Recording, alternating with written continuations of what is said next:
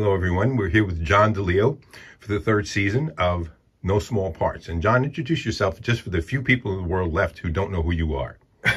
Okay, Nick. Hey, everyone. I'm John DiLeo. I'm the author of 7 books about classic movies, and we're here to talk about the most recent one. There Are No Small Parts, 100 Outstanding Film Performances with Screen Time of 10 minutes or less. And this episode is focused on Florence Bates as Mrs. Edith Van Hopper for her 8 minutes in Alfred Hitchcock's classic Rebecca from 1940. It won the Best Picture Oscar that year, the only Hitchcock movie ever to win a Best Picture Oscar, even though he, if you can believe it, never won a Best Director Oscar in his entire career. Wow, because there's so much more famous ones than Rebecca. Yes, it's his first American film, so it made a kind of a splash.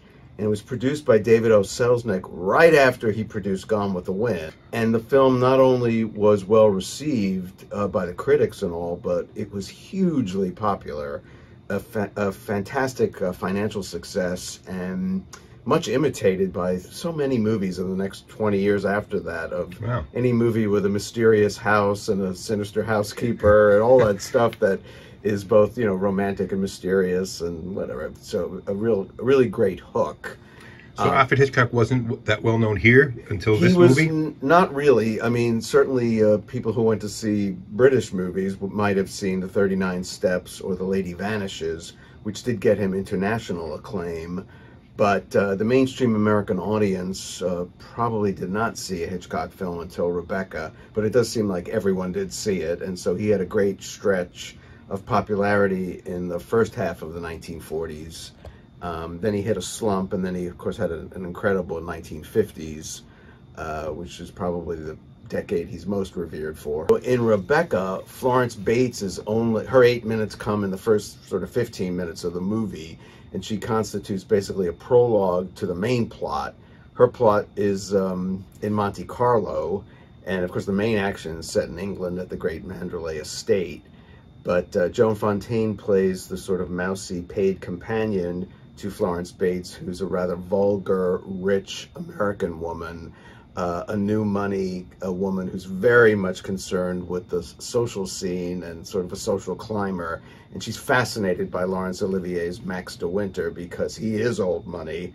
And of course, she's shocked to find out that her paid companion and Max de Winter are going to be married. She didn't even know they were seeing each other because she was ill for a while. Anyway, she's wonderfully funny, and she's sort of a character you love to hate because she's vulgar and she's rude, and she isn't very nice to Joan Fontaine, who's so sweet. And but she makes us laugh so much with her vulgarity. You know, she puts out her cigarette in a jar of cold cream. She takes her medicine and immediately says, "I need a chocolate," you know, that kind of thing. So she's sort of delightful while being kind of horrid. And then it all culminates in a wonderful scene, her final scene, when she knows the truth. Joan Fontaine's going to marry Laurence Olivier, and she kind of talks to her directly and doesn't have much hope for Joan Fontaine's success as the great lady of an English manor house. And so she gets to show some colors within her 8 minutes, both the comedy and this sort of no-nonsense direct approach to how the world works, and then wishes her good luck and dashes off. Now, of course, once Florence Bates exits from the movie, the real plot begins, which is Joan Fontaine out of her element in this great estate called Manderley in England. And even though she's just lost this sort of formidable woman that she works for, the Florence Bates character is sort of replaced in the plot by Mrs. Danvers, played by Judith Anderson, who's another sort of middle-aged, formidable woman that Joan Fontaine is now afraid of. And the basic plot is about Rebecca, who is dead when the movie begins. She was Olivier's first wife, and she sort of hovers over everything that happens. And Mrs. Danvers is devoted to her, and Joan Fontaine is so worried that Olivier is still madly in love with her, and that she's just an also-ran who could never compete. And so it's basically, we're put in her shoes, Joan Fontaine's shoes, of wondering what's going on, feeling like we don't know what's going on as well, and we sympathize with her enormously. But of course, things become known, and it's a very satisfying, juicy plot. and it's a beautiful black and white movie.